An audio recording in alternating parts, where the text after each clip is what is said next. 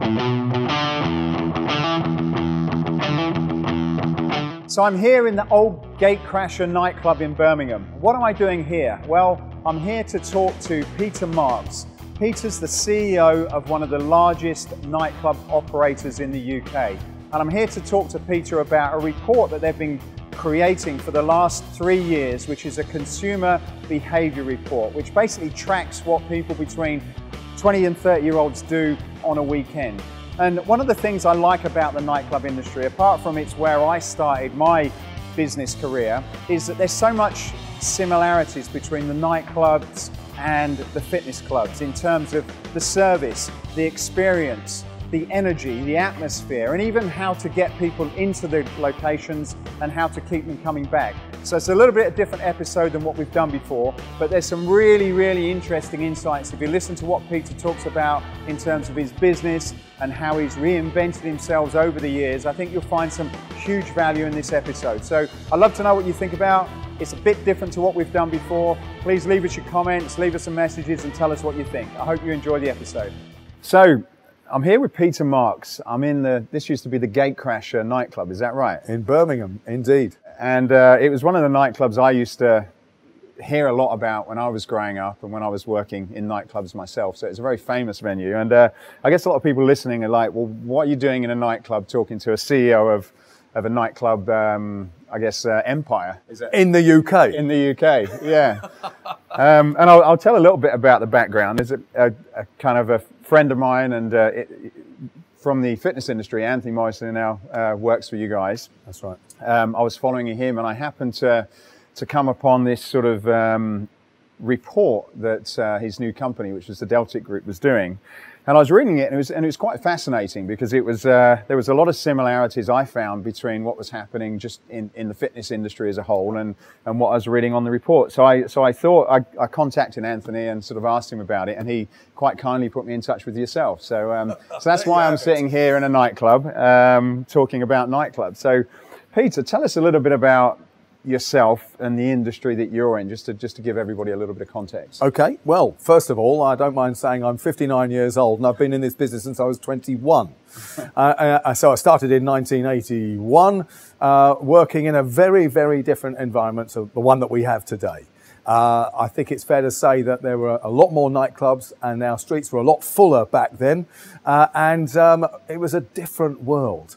And I've spent my entire life, that's sort of 38 years of my working life, in the nightclub business, which is, shall we say, not always understood by most people, but you actually hit the nail on the head. Most of the DNA of a hospitality or a leisure or an experiential business behind the scenes is very similar. And whether you're running hotels or bowling alleys or cinemas or health and fitness, you still need a lot of the disciplines that are the same. And then, of course, it's the product that's different. And it's very different today than it was back in 1981, I can tell you. Right. And a little bit about the Deltic Group then. So, how many locations, what is the business itself then? Well, we are the largest specialist operator of nightclubs in the UK. We've got 53 nightclubs. They're nearly all the largest club in their town. They're in dominating positions in the centre of town. And we bought the business out of administration, actually. The company that owned it was a PLC called Luminar, and it had grown into a £1 billion business. But then through a variety of changes in habits and other boring but important stuff like having too much debt, it finally collapsed into administration in 2011. And we just came along because I knew most of the sites, I knew a lot of the management. I was not in the company then. I was completely separate and doing other stuff. We just came along with a group of investors and looked down the list and we said, well, look, we should bid for these clubs. And if we're to win a bid war with administration and administrators the other side, we had to take as many as we possibly could because they like to do it all in one deal. And we just pulled this deal off in 3 weeks. It was remarkable. And with that previous company then, what were some of the external factors that were causing it to happen? Was it just badly run, or was there shifts in the market that caused them probably not to pivot when they maybe should have done, do you think? Well, if you don't mind, I'm going to go back to the 80s Yeah. On that one, because to start with, in 1980s Britain, basically all the pubs shut at 11 o'clock, and the clubs had a monopoly post 11, and they all shut at 2. So 11 till 2, especially Friday and Saturday, up and down the country, there'll be queues outside of all the nightclubs. And a city might have 10 nightclubs and a town might have 5 nightclubs. And there'll be, obviously I'm generalising there, some will have a lot more and a few a lot less. But you had that absolute monopoly. So that meant that if you wanted a drink after 11 o'clock, pretty much, unless you went to a casino, that was the only place you were going to get one. So you had everyone from 18 to 50, 55 years old. And it would be a pyramid. There'd be a lot more 18-year-olds than 55-year-olds. But generally speaking, that was how it worked. And you had, you had queues outside when you opened at 9 o'clock. It was that popular. And of course, gradually, taste changed. More clubs opened, actually. And then the real game changer, I guess, was licensing reform in the UK. And the Labour Party decided it was an absolute vote winner to allow 24-hour licensing throughout the country and let the councils then decide who shut when. And although 24-hour licensing really doesn't exist anywhere in the world, other than when the Olympics are on in the Olympic City or such like that, it did give the flexibility for councils to say, well, I'll tell you what, we want clubs to shut at 5 o'clock and the pubs can shut at 1 or 2. And that was the game changer. Right. Because what happened then, and that was back in 2003, 4, although it was creeping in beforehand, is that suddenly the nightclubs no longer had a monopoly. Right. And with that being said then, how did companies like yourself then innovate? Because I guess that was a big change, and I suppose in all businesses, regardless of what industry that you're in, that you get this time where there's massive change and you have to respond. What was, how did you think about responding to that? Because that must have been quite a threat to your business and these big venues where you're actually paying to come in, and there was a lot of these pubs where you were just coming in free as long as you could drink, I guess. Yeah.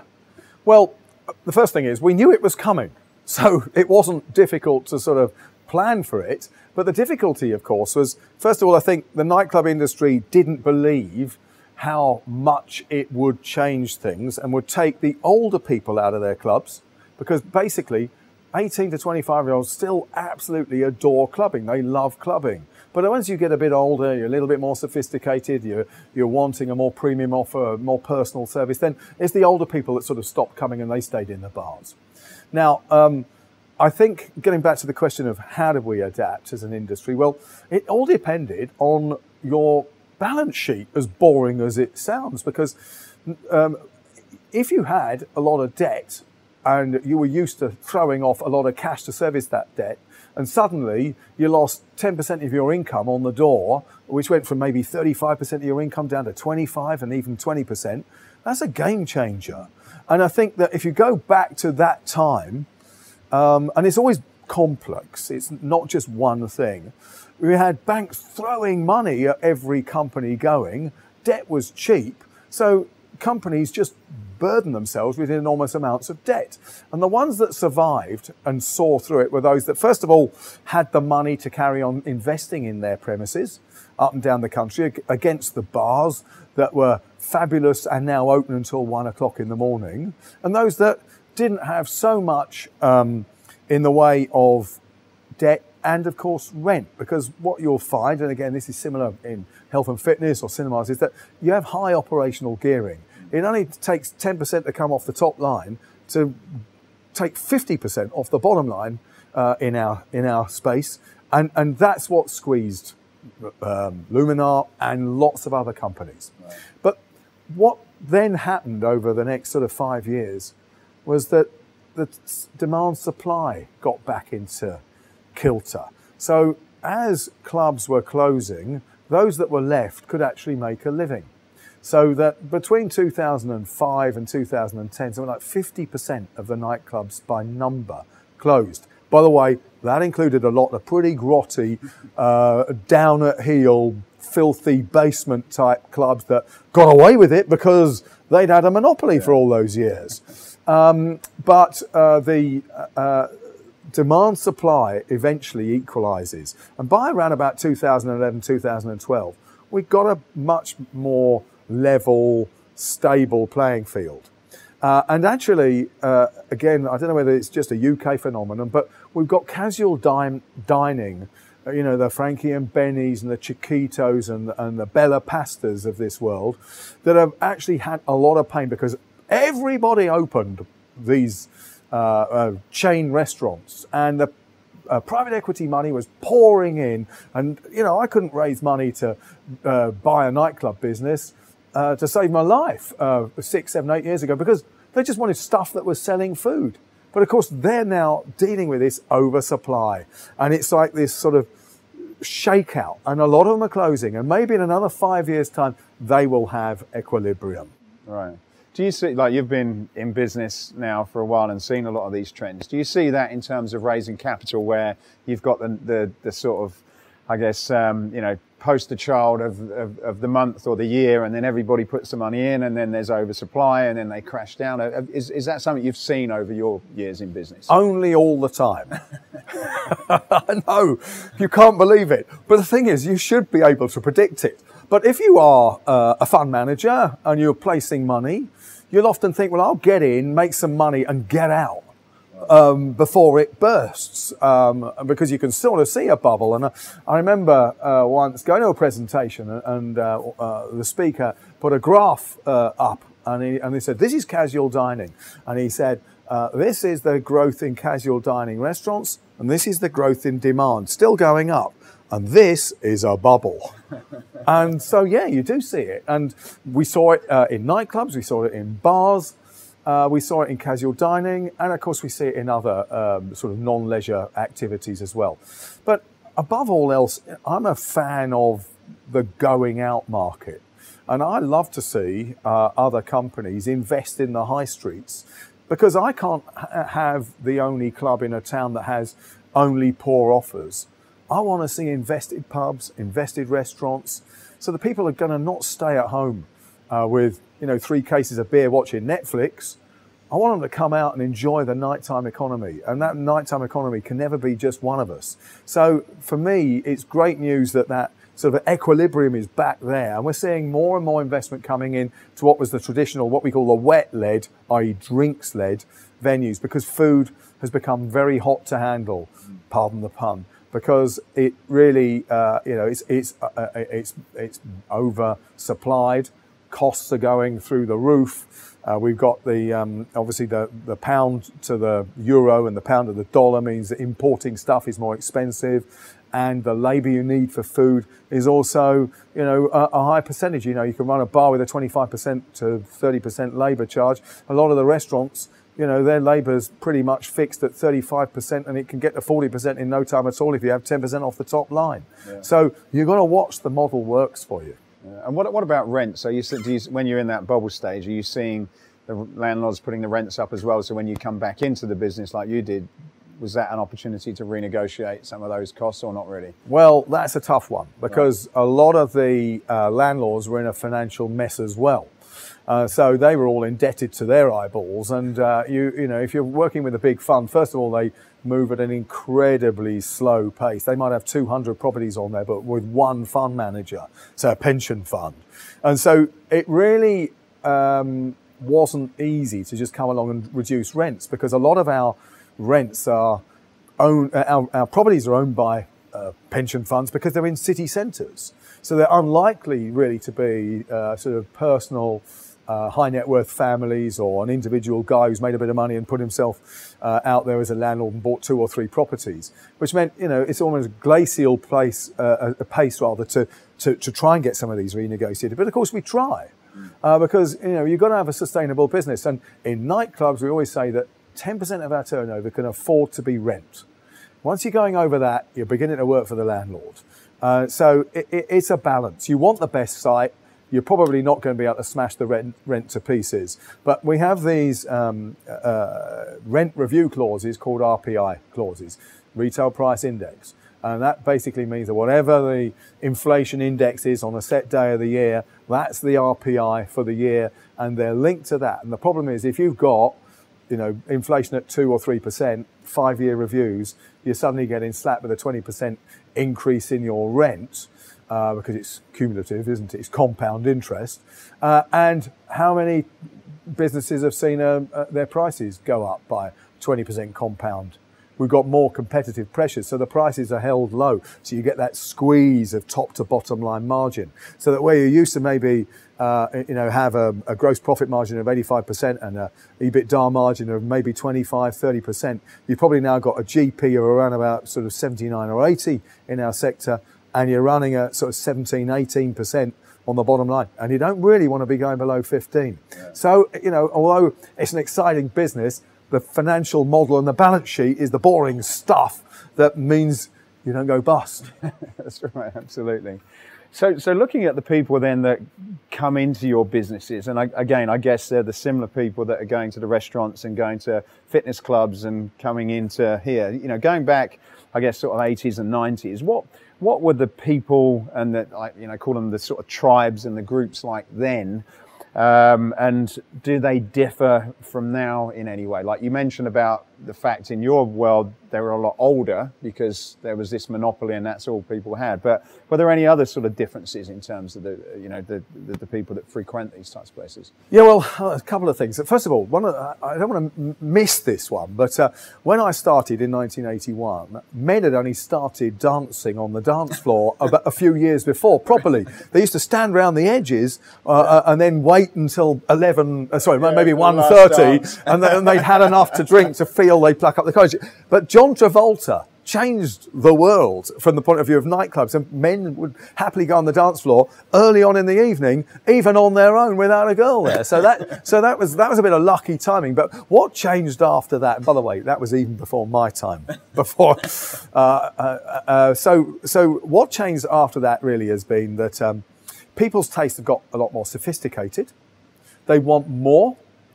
They want good value. And of course, the other thing that's underlying, when I was a student, when I went to university, I was in the 5% of the population that were lucky enough to go to university. Now, we have 50% of the population going to university. And whilst that's a good thing for society, that we've got better trained people, and the economy is enormously different, there's not much manufacturing these days, etc., etc. But what it's done is that it's made half of the 18 to 21-year-olds extremely price sensitive. Right. So we have two markets. And that's what's changed from the 80s and 90s, when you pretty much had one market. And do you know what? I remember we didn't even allow students in when I started. If you look like you were a student, sorry, not tonight. And they'd all be dressed in black and T-shirts and going to the indie and rock clubs. So they wouldn't want to come into the mainstream clubs. And they didn't want to come in, by the way. But of course, it became an enormous part of our business back in the 90s and the early noughties, and where just about any midweek night in a city now will have a student night, may have two. But, it's funny how these things stick. Bristol, it's going to be Monday and Wednesday, and Leeds, it's Monday and Tuesday. And every city has these sort of historic student nights that have been going forever and remain the case. And then on a Friday and a Saturday, you're into your weekend crowd. And Saturday's your premium night, when you get I guess the most sophisticated customer who's not so price conscious. Friday's sort of the same sort of crowd, but a little bit more price conscious. So you've got these two markets, right, and you've got to treat them differently. You market to them differently. You offer students good deals, whereas these, you offer them great service and great product. They want the best brands. They want them served at their table. They want to, you can see around here, they want sophisticated surroundings. Gone are the days when you could just paint a basement black and stick some light and sound in there. They want a lot more. And we often talk about sort of social media and how that's changed. People these days, whether they're students or not, they want to share their night out. They want Instagrammable moments. So we factor in designs and stuff and service and bottle to table and sparklers and all the other paraphernalia, so that people will take photographs and say, hey, look at me, I'm having a great time. They want to share their experience on social media. So is some of that driven by age? Like you mentioned in that you've got the students on the Mondays and Wednesdays that come in. Is that generally a younger crowd to what you're getting on a Friday and a Saturday? Then? Yeah, typically Monday to Wednesday, we're almost exclusively 18 to 21. Right. Whereas on a weekend, we probably go 18 to 30. Right. And there'll be a lot more over 25s in. But when it comes to Instagram and Snapchat and Facebook, they're all on it. Really? They're all on it. By the way, I'll let you into a secret. I'm not on Facebook, never have been. But I fumble my way through Instagram and a few other things. It's not me personally, but of course I'm running a business where it's enormously important. Yeah. And I want to come back to that last point for a second, but as you mentioned, sort of social media then. So how do you, as a business leader, where most of the people are probably half your age, and you're trying to think about the experience and what triggers people. How do you stay in touch with the fact that they want to have the bottle and put it on Instagram? How do you get that sort of research and knowledge? The number one thing, employ people the right age. Because I recognize that I'm not, some sort of guru who understands what an 18-year-old is thinking now. The generation Z or Z is a different sort of animal to the one that I grew up. But I recognize as a management style that I allow and empower people to do a good job and do what they think is best. I couldn't possibly know. What I do know is that I go around a lot of businesses around Europe, around the world, and I'll have ideas on design and on social media, and I'll pass them on. But then, other people who are far more in touch with our market will actually sort of translate my, should we say, clumsy old guy ideas into something that's really going to work. But social media has changed the world, and it can be your great friend, and it can also be your enemy sometimes, as we know, because people can turn against you. You can have a campaign against you out of something of nothing. So you've got to be cognizant. We now have social media not only in every one of our clubs, but we have a group of 6 people at the central office in Milton Keynes putting out campaigns and also responding to sort of requests or criticisms and trying to turn them into positives. Yeah. We talked about social media off camera and an interview with Mark Mastroff and traditional marketing. Yeah. So how do you deal with that then? Because I guess you are of a different age. I put my father in that, who's a different age. But you're obviously being led by young people in terms of what they want. But is there, how do you get that balance? Because you obviously identified something that Mark said about, traditional marketing, digital. What is your role as a leader to ensure that you don't go too far one way and you're balancing things? As ever, I look at numbers. And what I found over the last 3-4 months is that we are spending more and more and more on social media. And we're spending more on entertainment. And yet my emissions are flat. So I then start asking myself how beneficial it is, and do I get good value out of it?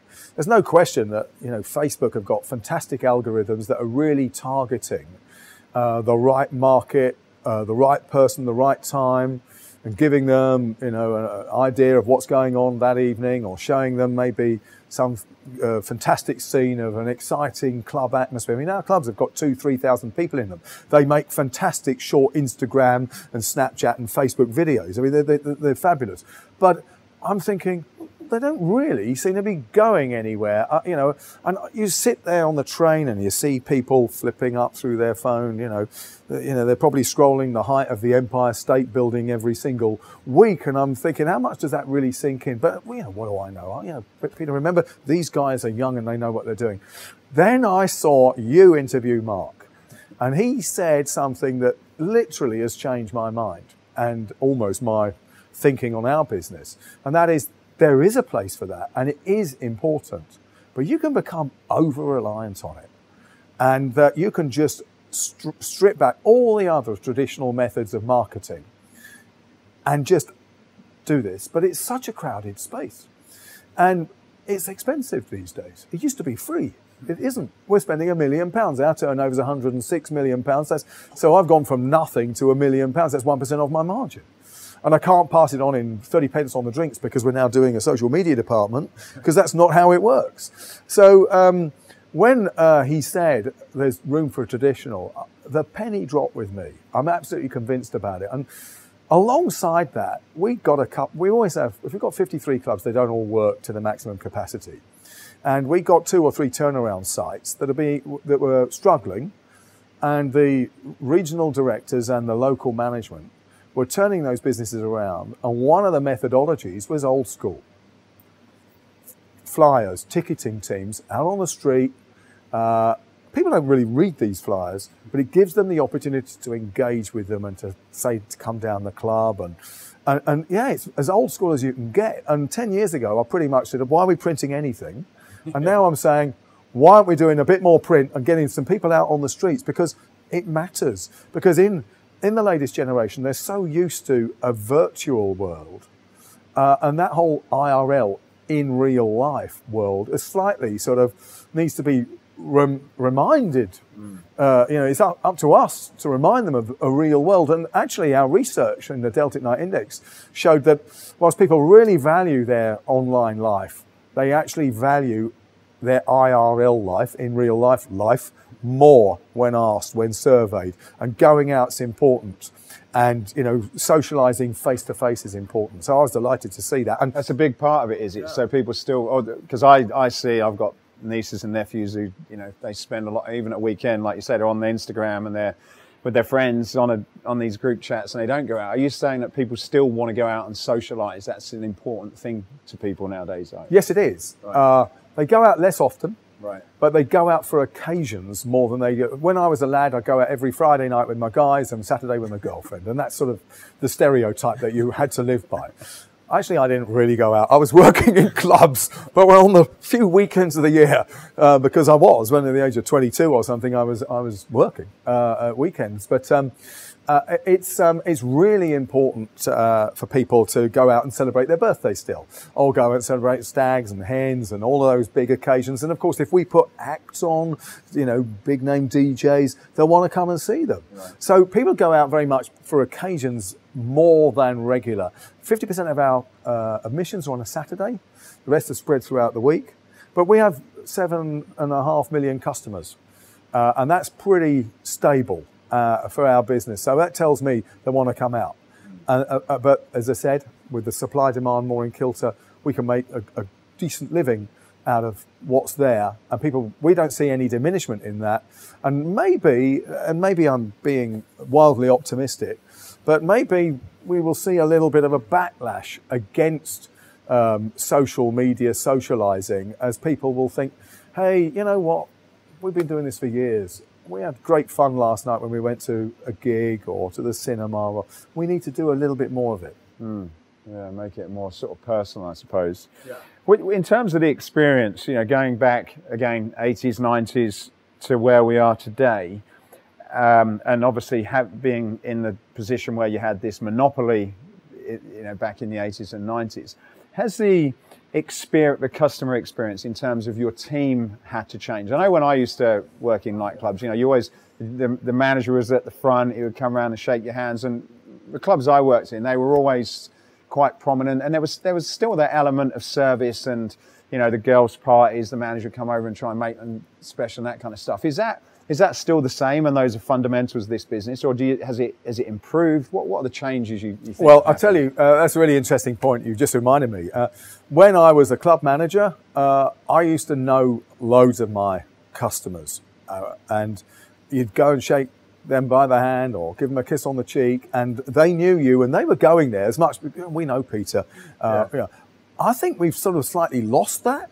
As an industry, and not just nightclubs, but I think bars and restaurants. We got professional managers that maybe have become a little bit too figures oriented, and maybe not enough on making it personal. And that's something I like to see. And certainly I wouldn't want to say all my club managers are not hospitable, but it's something that we always look for. I like to walk around the town with one of my managers and have a load of people as we walk along the street say, "Hi Chris, hi Neil," because it means that they're part of the social fabric. But I think it's an important part of running a successful nightclub.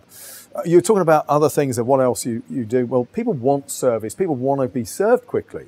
When we started out, back in the 80s. How many times have you been to a club where you couldn't get served for 15 minutes? That's right. We're now looking at service times that we target 2 or 3 minutes because we want to keep, we want to make it, that's what people are expecting. We want to make it a good thing. We don't want people leaving and thinking, well, you know what, it's good night, but do you see how long it took us to get served? So it's all about those expectations. And people are going out more, and they're going out to restaurants and clubs and bars, and the whole service level is way over what it used to.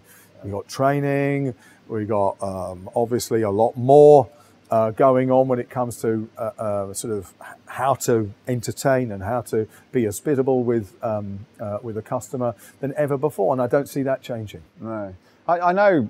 I certainly, when I come back, and I'm living in the US, and I come back to England, and I also see a lot of the sort of chains popping up. So you've got what I don't think I noticed years ago, even though a lot of the nightclubs are all owned by chains, I guess. But it seems as though you kind of had this person and this face that, like you said, you almost went there because the manager, just by coming and tapping you on the shoulder in front of your friends, it's like, oh, he's made me feel special, you know, and it's like, oh, come, you know, so-and-so knows me, you know, he'll get me a table or whatever. And there used to be so much of that. And even in restaurants, my friend's in that business now, and he's very good at that. You know, he'll kind of sit you down and just spend a few minutes chatting with you. And like the old Italian restaurants, you kind of get the guy. And do you think just general business or like leisure and entertainment, we've lost that because you have got these big chains and they have to train lots of people to do stuff, and that personal touch is difficult to train, do you think? Or I get that. Well, like we always say,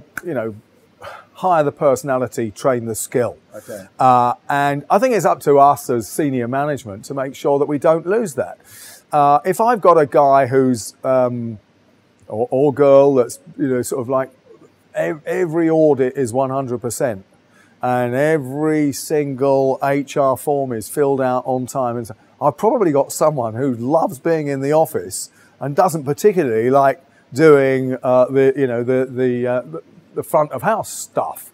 So if I get someone saying, "Oh, they failed their audit," 2 or 3 times, I'll then look at the sales graph, and if the sales are going very nicely, thank you, I'm a little bit more forgiving than maybe I should be, because you're right. You know, we're very good at sort of imposing structure to the you know, almost to the cost of, are we getting the right people in to do the job and face the business? But likewise, whilst we are a chain in effect, we have a number of brands and concepts. Actually, we're really happy if, here we are in Birmingham, so I'm going to use Chris. If most people think Chris owns the business, we don't mind, because actually that means that Chris is doing a good job, and it's often the case that people will know the manager and assume that he's the guy who, you know, runs the business and owns the business. And certainly when it comes to younger people, it's lost on them that it might be part of a larger PLC, and that there's a chief executive, and below him an ops director, and below him a regional director, and there's this huge structure. As far as they're concerned, Chris is the man. Yeah, it's interesting.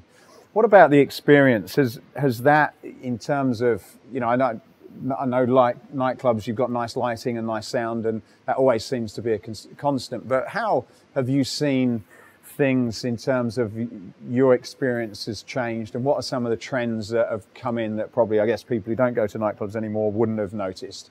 Well, light and sound's enormously important. It really differentiates us from a lot of the pubs and the bars. Something as simple as LED lighting and fantastic video walls have transformed a lot of our venues as well, because a few years ago you couldn't afford this sort of kit. It was only, if you were going around with the Eagles and turning up at Wembley, you can spend that sort of money. Now, even simple clubs have got fantastic light, sound and video, which creates that sort of fantastic environment, that effect, because they can afford it. Because this stuff has come down to, a quarter of the price that it used to be a few years ago. So that's important. Is that some of these things that we're seeing going on now? Is that all LED? Yeah, absolutely. Right. And that set there will probably be about £10,000. Right. Now, 10 years ago, it would have had nothing like the quality of output, and it would have been £50,000.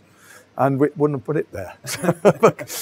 So the feel is important. And of course, the other things are, I mean, I'm going back a few years again, but all our clubs have got heating and air conditioning. Now, again, going back to the early days, the heating was when everyone was in, but the air conditioning didn't exist. So if you're old enough, you might actually remember the time when there'd be streams of sweat dripping off mirrors and down walls in some of the old clubs. So you don't get any of that now. So the whole environment is a lot more professional. So it's not just service, but it's the environment.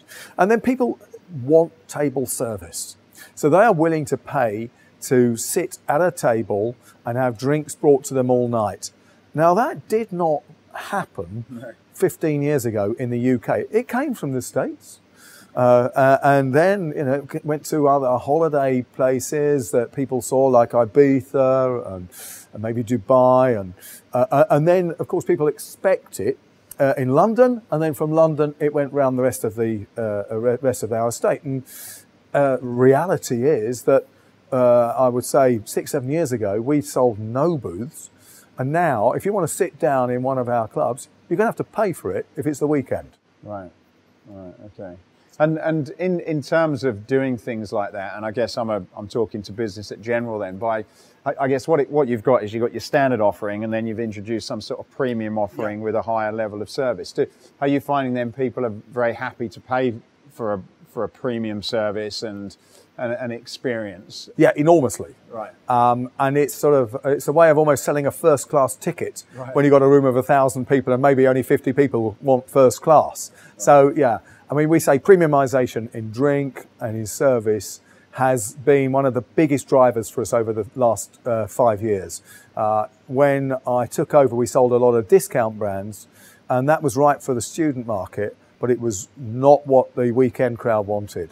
And they want more, and they want good value. And the whole drinks industry is an interesting one because every week there's another product out. Really? What, like some sort of liquor or something? You mean? Yeah, I mean, 5 years ago, gin was just there. You might have 2 flavours. You'd have literally 2. Now, the gin boom has just gone bananas in this country. And there is a reason for that. It's a subtle reason, but basically you can make gin and sell it within a matter of days or weeks. Whiskey takes years. So you put you put your white spirit into a barrel, and then you might get some of it out in 3, but it might be 15 years before you get your money back. So this gin thing sort of works for a lot of the whiskey distillers. And so they started doing all of these sort of gins. And then after that, a lot of people started their own gin manufacturing. And so, I mean, just up the road in Northampton, there's a fantastic local gin producer. And that guy was a farmer.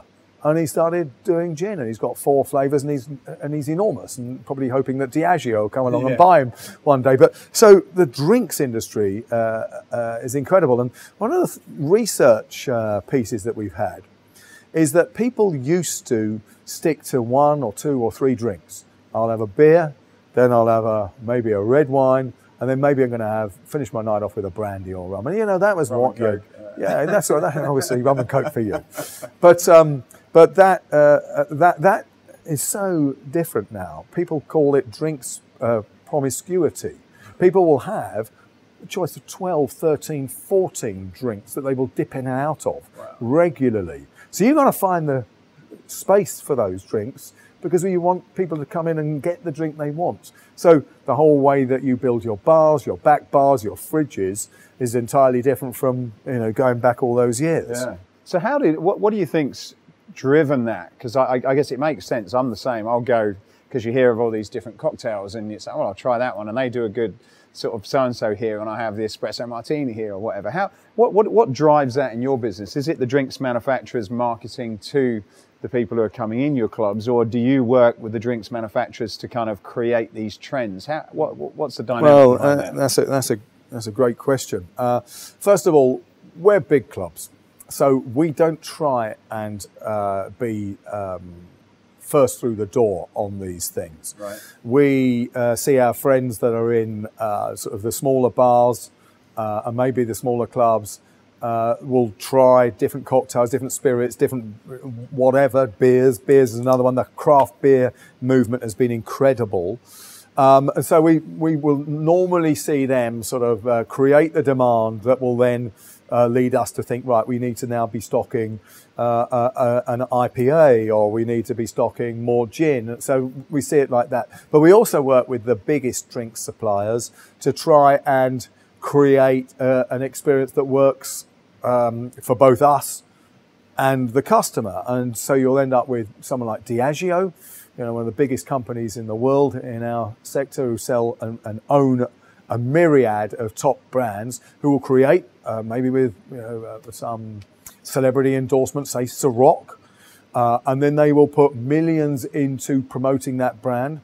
And they'll often promote, say, Ciroc, or maybe others, I'm just choosing Ciroc, to be able to sort of then create the right environment, the imagery and the brand experience, so that people want to sort of drink Ciroc when they go home and drink Ciroc if they go to another bar. So to a certain extent, the big guys like Diageo can do that sort of thing, and Bacardi, but a lot of the smaller guys, they can't. Right. Okay. And do you is that very much a partnership then between you and the sort of drinks manufacturers? Yeah. And we have this thing called Big Night Out, and once a month, the biggest clubs will have a package, an entertainment and a sort of a floor show package, and big screens behind the DJs, and it'll be sponsored by, say, Ciroc or Smirnoff, and it'll be the Smirnoff Big Night Out, and that way you get great collaboration. It's fantastic exposure. And for those guys, they'd rather work with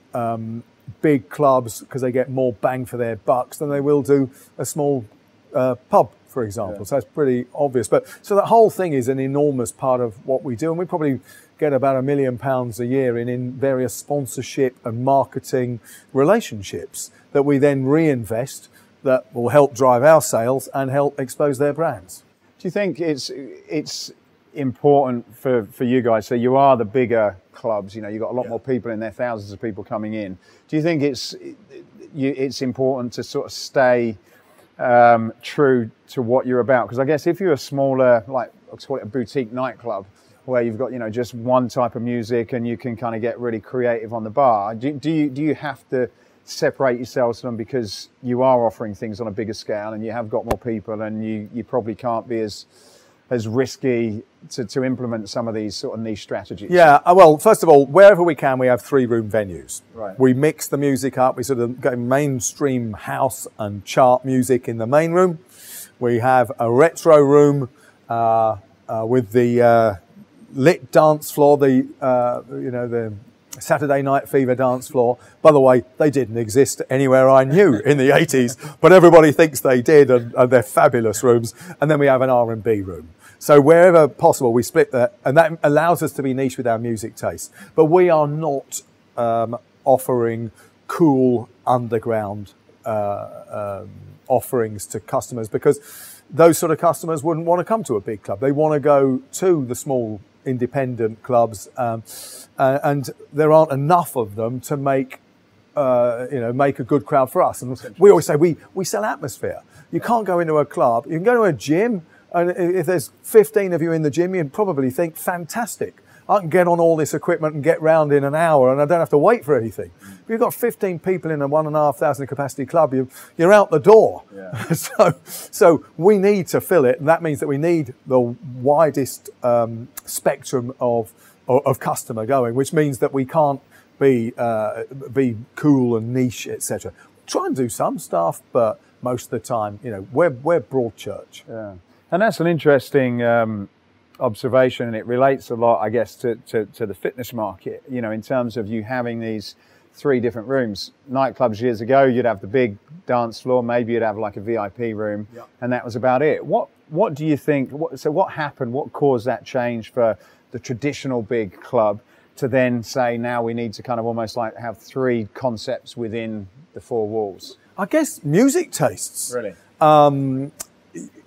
You don't have just chart music these days. People stream, and people can get any music they want at any time. And so there is, I guess, a greater polarisation of music tastes. Right. And whereas you'd have, going back to the big room, one big room, they'd be waiting for the R&B set, and then they might be waiting for the the dance set, and you could see the dance floor slowly change over one record. Oh, no, this is rubbish. I'm out of here. Let's go and get a drink. And by the way, that was part of the job of the DJ. He needed to sort of move people off the dance floor to go and get a drink and get a new set on. But people, they just want, back to that point, we're consumer driven. We're always looking for what consumers want, and we think, well, what can we do that's different from a small club owned by an independent or a bar? And the answer is, if we can have 3 or 4 offerings under one roof, then that stands us out from the crowd, and that gives us an edge. And likewise, people will often, they like the fact that we've got 3 rooms, but they only ever go to one. Really? Do you find that? Do they mingle, or do you find they just... No. They don't. They have a wander around and mingle. Yeah. And dare I say, if some of the girls are getting unwanted attention from a young Matthew back in the past, then they'll sort of go for a wander to lose him. But they usually end up in the, if you like R&B, you're not going to want to go into the cheesy disco room with a whole load of people dancing to ABBA music. Right. That's interesting. Yeah. And in terms of what people are investing then, I chatted to Anthony, and I'm not sure whether you got the numbers, but he was telling me, in your index report that there's an amount that people typically spend per week going out there. Could you just... Oh yes, I can tell you all about that. First of all, it's nothing like as much as most people think it is. Right. So the average night out, lots of research done on this, people are spending around about £65 on a night out. And that's a lot of money. I'm thinking, do I spend that when I go out? But that includes maybe a drink at home, because that's part of the going out night, and then a taxi, maybe grabbing something to eat, bars, clubs, taxi home. So it's across the whole piece. Now, we, as a company, get an average spend of around about £14.50 plus VAT at 20%, and that's all we get of that. So whilst it's obviously £8 to £10 on a student night, it's probably £20 on a weekend. And in the south of England, where there's more money, more prosperity, you might get up to £30.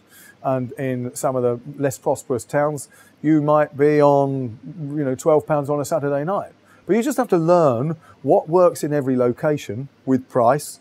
And if it's a price-sensitive town, then you have to sort of pull back on some of the other elements of the night out, because you can't invest in service and entertainment and surroundings and price, because if you did all of those things, you make no money. Right. So you've got to work out where you want each of those sliders on the sliding scale. You might want to dial them all back, or you might want to pull one down and have the other 3 up on full. I guess that's the same in any leisure business, and in the gym business, you've got a completely different offer if you've got a budget gym than you have if you've got one of these gyms where you can literally have massages and you've got wet rooms and saunas and all of those things, but you're going to have to charge for it. Yeah. So you're saying that on average, the sort of, is that within an age group? No, I mean, no surprise that the younger have less money, right, and the older spend quite a lot more, and they're less bothered about what they spend, but they go out less. Right.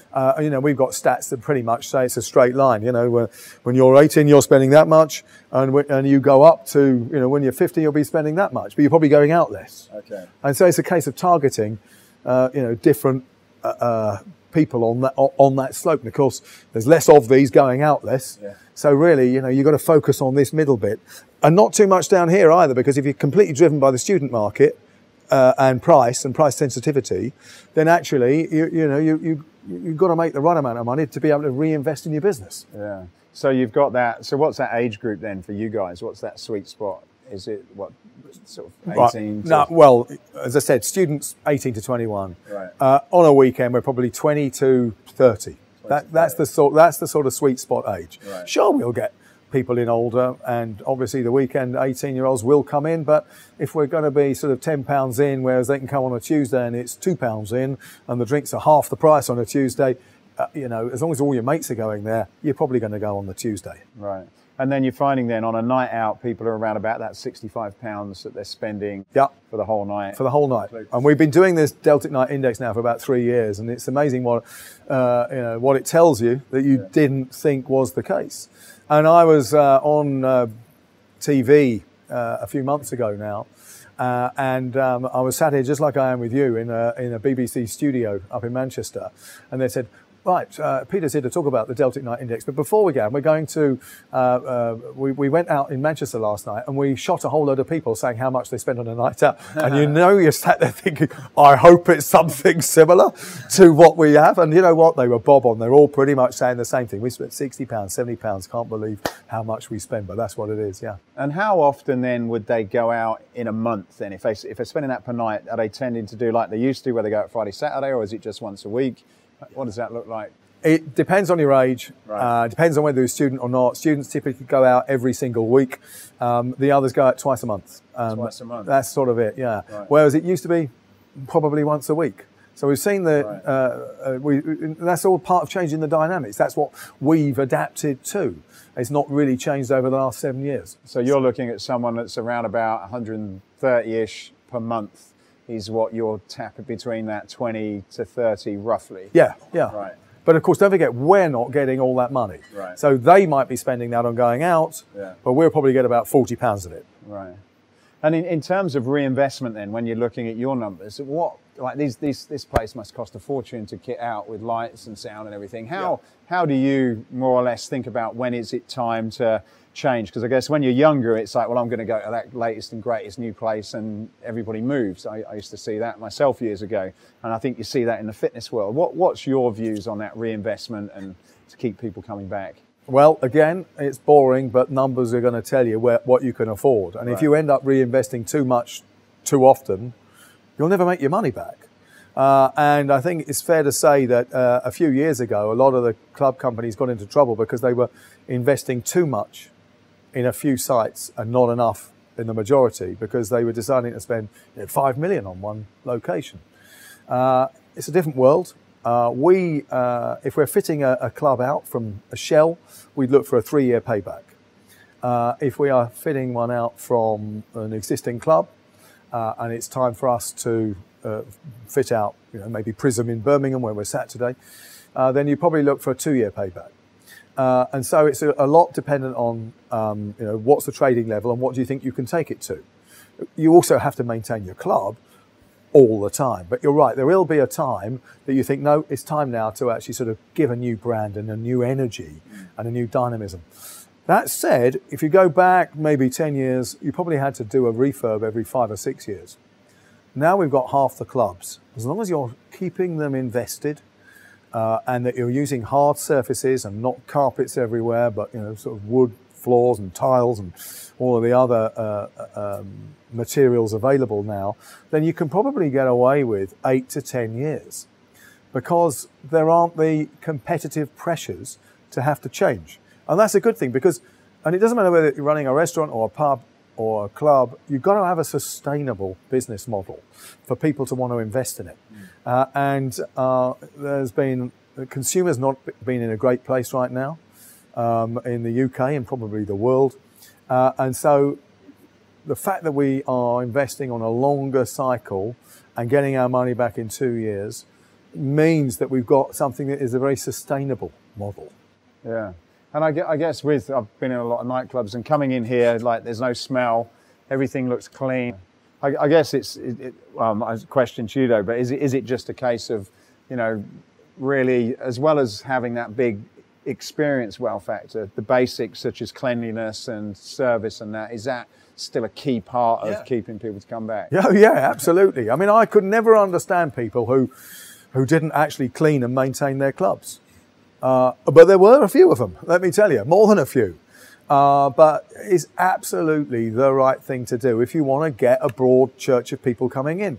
Because I'll tell you now, it doesn't matter what your social background is. You could have gone to Eton. At 18 years old, you'll put up with anything. And by the time you get to 25, 26, it also doesn't matter if you're from a rough council estate in the north of England, and I'm happy to say that because I was born on a council estate myself, so no one can accuse me of being aloof. The reality actually is that they will expect good service, good premises, good standards of cleanliness and maintenance, and they'll not put up with anything else, and rightly so. Yeah. So tell us a little bit about the Deltic report. How long has it been going? What's in it? And who's it for? Well, the Deltic Night Index. Yeah, please. So we started this about 3 years ago. We were speaking to our PR company, Hudson Sandler, and every time you Googled nightclubs, you sort of basically only got bad news because no one was out there waving a flag.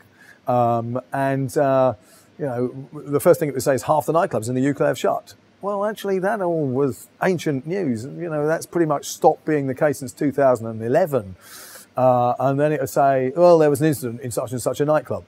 And so-and-so was taken to court and charged and, you know, and sentenced. And that was it. So I think, why is no one ever talking about what a great investable business the nightclub industry is? And we think there's probably two things. One is that people, as they grow up, stop using nightclubs and think that they're a thing of the past just because they do. It's a little bit like saying schools have gone out of fashion because you no longer go to school. So that was crazy. But likewise, we knew that we got a great business and a great story, and we were building up that story. And we thought we need to take the lead. We're the largest late night operator of pure nightclubs. We've got many good pub companies and bar companies out there as well, and they're friends of ours. We felt it was important to get the message across to customers, to investors, and to maybe the media as well, that there's a lot more good stuff going on. So, apart from that, it wasn't just a PR exercise. We wanted to learn about what our customers were thinking, how often they went out, who was going out, why they were going out, what drinks they drank. So we ended up coming up with a set of standard questions along the lines of how often do you go out, how much do you pay, what are you drinking, where else have you been on a night out, and those sort of things, standard. And then we used, or we still do, this is a quarterly survey, have 4 or 5 bespoke questions of something that suddenly has grabbed our interest. And we want to know a bit more about it. And that could be anything from how important is it for the town centre to be healthy and be invested in, and how far would you travel if your own town wasn't up to much, which was some really interesting stats there. And we can see that certainly throughout the UK, the cities are getting more and more powerful and more magnetic, and they're drawing from the towns around. And so you've got Uber and you've got all-night trams and buses and trains, and the cities are prospering, but they're killing the towns around them. Right. Okay. So yeah, that's one of the sort of things that we need to understand. And another one brought about by my dear friend Mark Maslov was actually, well, just how important is social media, and how does that compare with your in real life experience? And we got some fantastic feedback on the IRL that was almost a fantastic relief to any of us that are operating, because a lot of people are saying, yeah, people just socialise online, they date online. Well, yeah, they do all of that, but they've been doing that for 10 years. You know, how old is Tinder and all of the other things now? They're in the numbers. So they're not changing. But we do know that Generation Z or Generation Z are spending so much more time on social media. And you try taking a phone off a 15-year-old girl and see how long you last. You know, it's hard. Not that I have to worry about these sort of things these days, but I know I've got friends work alongside that, you know, will absolutely testify that's really hard work. So getting back to it, we need to understand these sort of things to be able to say, you know, we've got an investable business and there's a lot more good news out there. And so for the whole of every stakeholder going, whether it be customer or bank or financial institution, you can actually sort of see that, forget the headlines that belong to the past, that, dare I say it, belong to the era of lazy journalists, where, you know, and listen, these newspapers, they're struggling. So most of their research is just online with a guy who's covering leisure and petrochemicals and I don't know, and something completely unrelated. And he's grasping around and he'll just Google stuff and suddenly come up with stuff that just belongs to so long ago. I love it when people tell me, oh, well, every Friday and Saturday on the streets of Britain, it's full of people reveling. And I'm thinking, Fridays? Have you been out on a Friday lately? They're half as busy as a Saturday. They're stable, but as soon as a journalist or presenter on TV says every Friday, Saturday, that, right, you've not been out for 15 years. And is that something you've just taken on yourselves then, or do you share that with competitors? Is it something for the whole of your industry? Do you know, we talk about competitors. They genuinely are nearly all good friends, really? Because we have this sort of, as I said earlier, this relationship of wanting people to come out, and we want invested high streets. And so all of our competitors will download the Deltic Night Index. We can see who's done it, but we're really pleased with that. And, you know, we bump into each other at, you know, industry awards dinners and the like. And we always chat and catch up. And, you know, they're really appreciative of it. And I know that the Deltic Night Index has helped people get money for their concepts or to refinance their business. And that's really important to me because I honestly am a flag waver for the sector and not just my company. Of course, like 95% of my time is for my company, but it's no good me, and I see no benefit whatsoever trying to dismiss all my competitors as rubbish and, you know, look at me and aren't we great. We need our sector to be investable as a whole, and saying anything that helps maybe a startup or maybe a group of 20 clubs that's been held by private equity, refinance to the next private equity owner, that's a good thing. Yeah, absolutely. Yeah. And if you're not from this industry, like for me, I may be unique, but certainly a lot of what you spoke about is really interesting for anyone that's in kind of any type of leisure in city centres. Is this something that if you're in a fitness club, you can go and download, or do you have to be in the fitness world or sorry, in the nightclub business? Well, I think, well, first of all, I think, you know, we all need, if we're talking about gyms, for example, you need a load of gyms out there, but you don't need too many. And you certainly want the space to be investable, because there aren't many people who've got the money to go out and just open gyms personally themselves and then grow a big business. They're going to borrow some money from somewhere, whether it's, you know, private equity, a fund manager on a market, or indeed a bank. And so you need people to be positive about it. I guess the lessons, as much as anything, is that I know that gyms also go through this oversupply and a few shut, and then they can often cut costs if they're buying the assets out of businesses that have closed. But it's important for me that you stick to your brand values, whatever they are, that you stick to knowing your consumer, what they're prepared to pay and what they expect for it. You make sure that you don't take on too much debt. You make sure your marketing's relevant. And you make sure that whilst it's, and I keep referring to the boring stuff, but the model works and you've got the balance sheet to do it. Yeah.